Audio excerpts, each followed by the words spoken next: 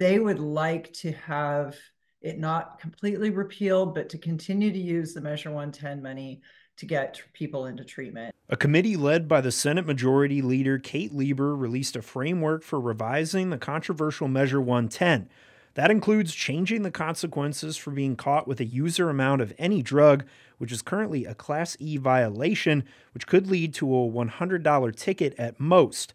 The new proposal would change that to a Class C misdemeanor, which carries up to 30 days in jail and a $1,250 fine. I get people saying to me, repeal the whole thing, go back to what we had before.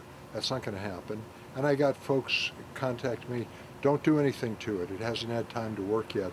Treatment takes a long time to show the benefits. That's not going to happen. With the legislative session starting February 5th, Republicans say they're going to release their plan to revise Measure 110 this week. Representative Kim Wallen would like to see the penalty for possession changed to a Class A misdemeanor. The failure of it to get people motivated to get into treatment, it just hasn't been there. In that first year, I think 8 people called the hotline from Jackson County. So it just it's not working. So we have to have some teeth. Senator Jeff Golden agrees there needs to be stronger incentives to start treatment, which includes making treatment more available, but he wants to make sure the goal is getting people into treatment rather than criminalization. My concern is repeating the mistake of the war on drugs for 30, 40 years, where a violation like personal possession would go on somebody's record. That person would have trouble for the rest of his life getting decent employment, decent housing.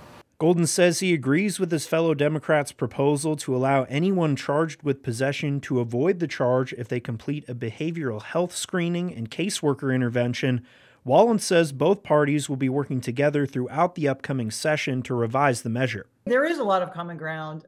There really is. But there are pieces that we don't agree with. One thing I would say that I strongly disagree with is the idea of what's called harms reduction.